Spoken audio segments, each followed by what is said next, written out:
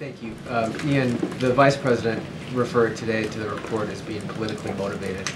Is that the position of the White House, that this report was politically motivated? Well, I saw the Vice President's remarks. I thought they were very powerful, and I talked about this a little bit at the top of our conversation here today. You know, there's an environment that we are in that generates a ton of pressure because you have congressional Republicans, other Republicans attacking prosecutors that they don't like. And it creates, you know, a need. If you're going to determine that charges weren't filed, people are human and they're thinking through, you know, what do we need to do?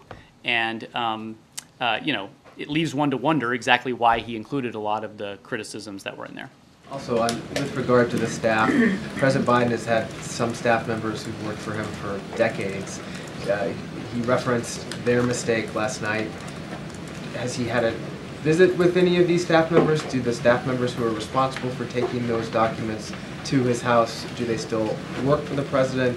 Have there been any consequences? Well, I think I talked about this also before. I mean, this is an issue that has plagued administrations of both parties for 50 years, where accidentally things get shuffled up and taken and removed. And the archives has, you know, literally they put a frequently asked questions page on their website about what you do if you find them accidentally. That's how often it happens. And, you know, he gave them all back as soon as he found out about it.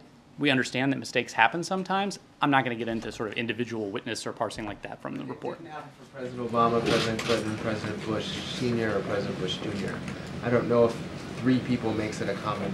That's actually not true. Officials from all administrations from the past, you know, half century or so have had this accidentally happen.